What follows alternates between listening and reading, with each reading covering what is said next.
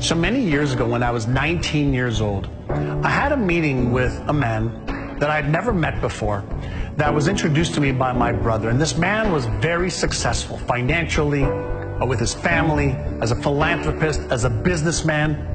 And he asked me one question that defined the trajectory of my life. And the question he asked me was I interested in achieving my life's goals and dreams?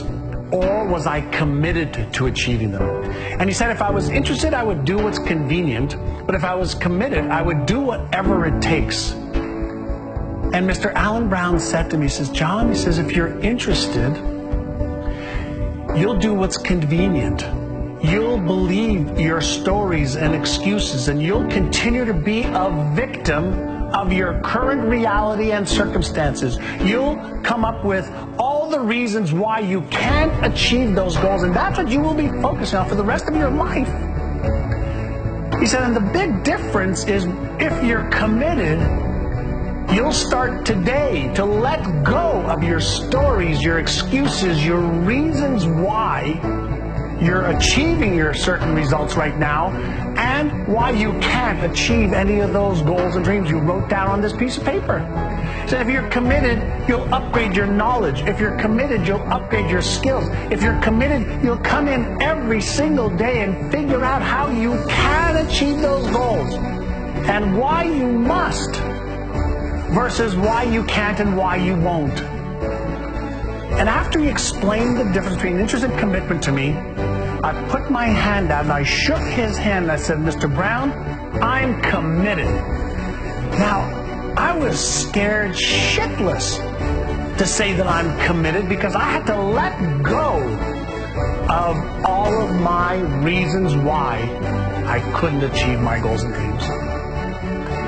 And the very act of writing my goals and then saying to him and then to myself, make a commitment to myself to be committed, I started to achieve the financial and life goals and dreams that I wrote down on that piece of paper.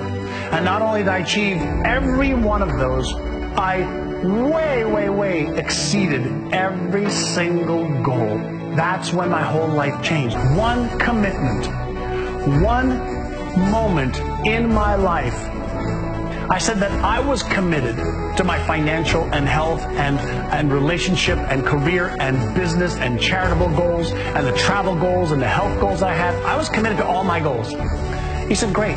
Well, the first action steps towards commitment is to develop a plan for how you're going to actually achieve those goals.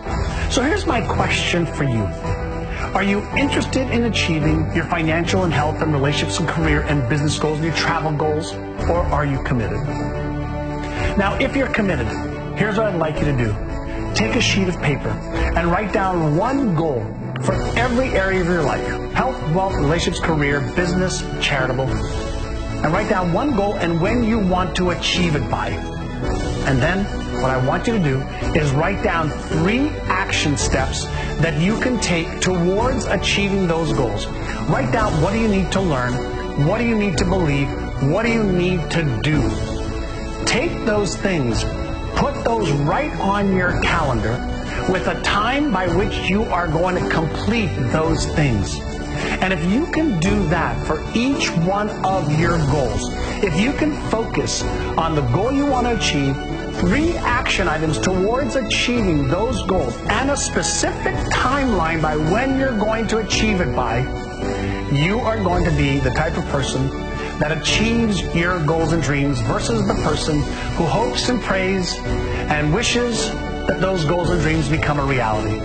The person who achieves goals and dreams takes consistent daily, weekly, monthly actions towards those goals and dreams. And they don't allow their stories or their excuses or the reasons or circumstances to hold them back. They are committed to achieving their goal no matter what. That's the attitude. That's the mindset that you have to have. And you have to have absolute resolve that you will do whatever it takes. So, are you interested or are you committed?